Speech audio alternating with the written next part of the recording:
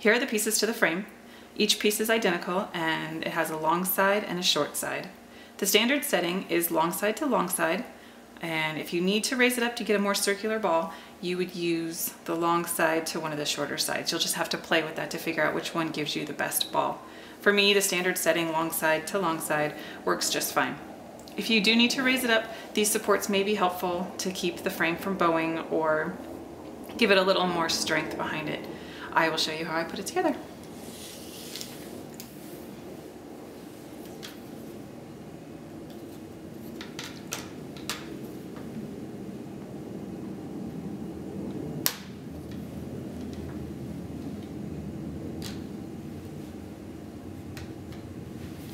And that's it. That's how you put it together, long side to long side.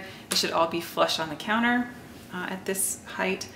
And it doesn't really matter which notch you choose. Basically, it's however much cake you have to work with. You can make it very big if you have a lot of cake, or if you just have a half a cake you want to use, you can just measure this down accordingly. Now, if we're going to raise it up, we're going to use the longer side to the shorter side.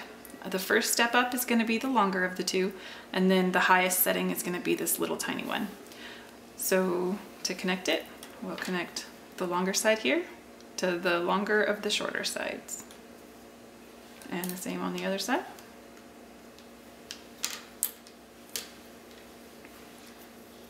And then here.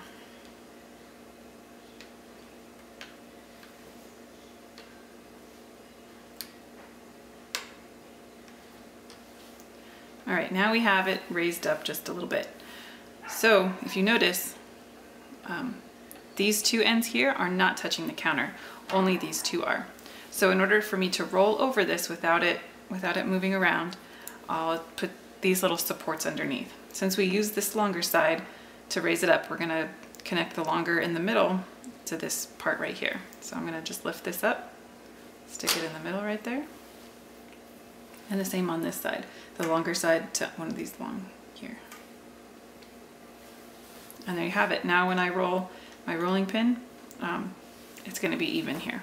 If you need a little extra support, you can put another one up underneath there as well.